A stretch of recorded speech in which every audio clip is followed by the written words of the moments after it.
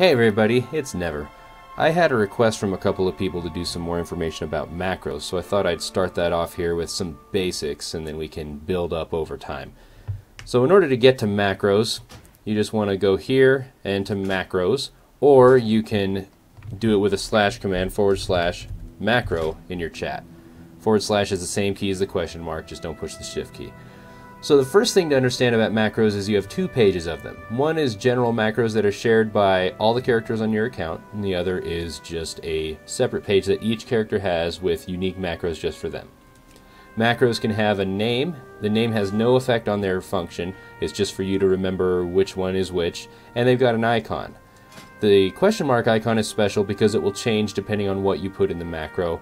And you can choose anything you want, which is why none of my ability icons look right, because I've chosen other icons for them.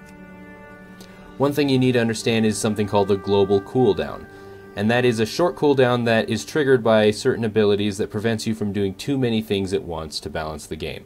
If I do Fan of Knives, for example, you'll see that a cooldown happens on most of my other abilities. That's the global cooldown, and that'll become important a little later on.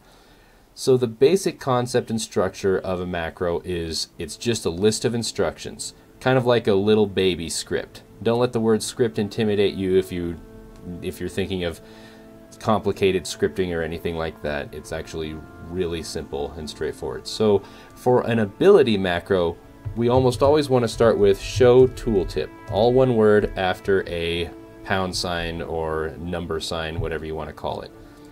This will show the tooltip of the first thing that we would put in the macro that it sees. So if we wanted to cast a spell, and this is for all abilities, you just use the word cast, we can cast distract. And so then, as soon as we save that, now this will show the tooltip for distract.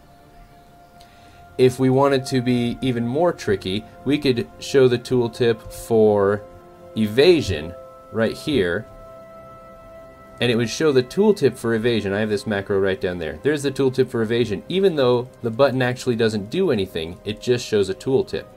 We could have it cast Cloak of Shadows and show the tooltip for evasion, and it'll still cast Cloak of Shadows. So it gives you some flexibility, and this becomes important if you have multiple functions in a macro but you wanted to specify what the tooltip shows. So that's show tooltip. And it's a good idea to just start pretty much every macro with that, unless you run out of room. You do have a 255 character limit, but it's rare that I ever hit that. So making a basic ability macro is pretty simple.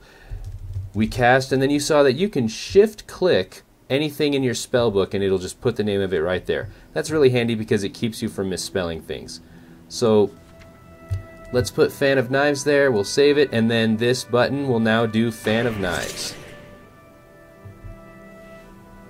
Real easy.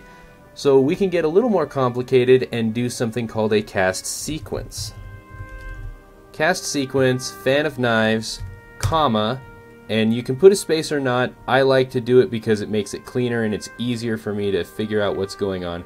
So we'll do cast sequence, Fan of Knives, and then let's pop over and put in stealth. So this cast sequence, the first time I push the button it'll do Fan of Knives. The second time it will do stealth. Fan of Knives, stealth. Pretty good, but let's say that we wanted to make it a little different. We can do reset equals and then a number. The number equals the time in seconds. So let me kick stealth off here.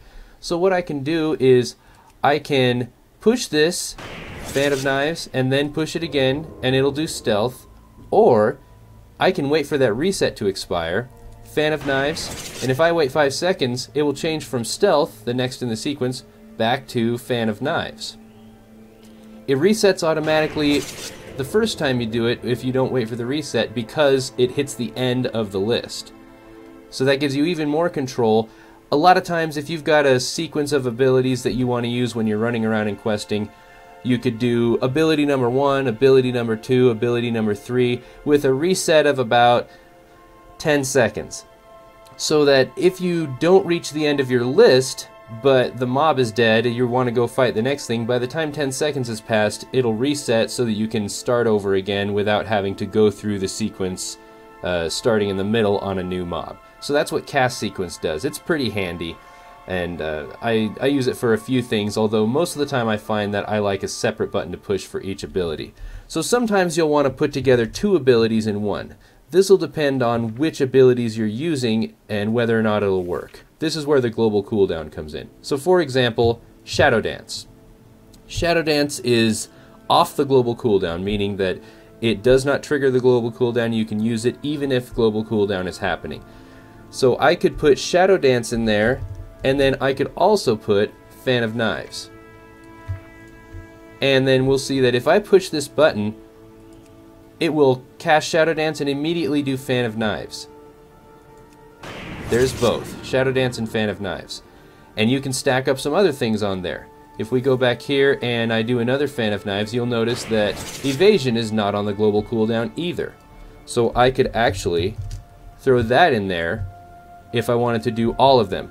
Even though Shadow Dance is on cooldown right now, if I push this macro again, it'll do Evasion and Fan of Knives, and it will do Shadow Dance as soon as it's off cooldown. If I wanted to see the tooltip for Evasion, I could just put it right here, and it would show the tooltip for that instead. So you can pick and choose. The basic function of macros is kind of contained in all of that information. You can use items instead if you want to. Just use the use command, and then you could put in Vital Drinking Horn as well, and have this really wild macro that shows the tooltip for Evasion, casts Shadow Dance, Fan of Knives, and Evasion, and uses the Vital Drinking Horn. Everything all at once. So that's the basics of macros. I hope that that's useful for you. Before I go, I want to go over one more thing, and that is the stuff that macros can't do. Say hi to my cat. Macros cannot play the game for you. So it can't check to see if a buff is up and then cast a different ability if it's up versus if it's not. It really just, you've got to be able to push the button, and it's just a way to cram a few things together into one key. Next time I'll go over things called... My cats are fighting. Next time I'll go over context, which lets you give more details to how your macros work and decide when it does certain things. Even though I just said it can't do stuff like that, there are some exceptions. And that's what we'll go over next time. So thank you for watching. Please share the video to get your friends caught up to speed on macros. And please like and subscribe so you can see the next video that comes out with even more details on how to make really awesome macros that can do some amazing things. Okay, thanks, bye.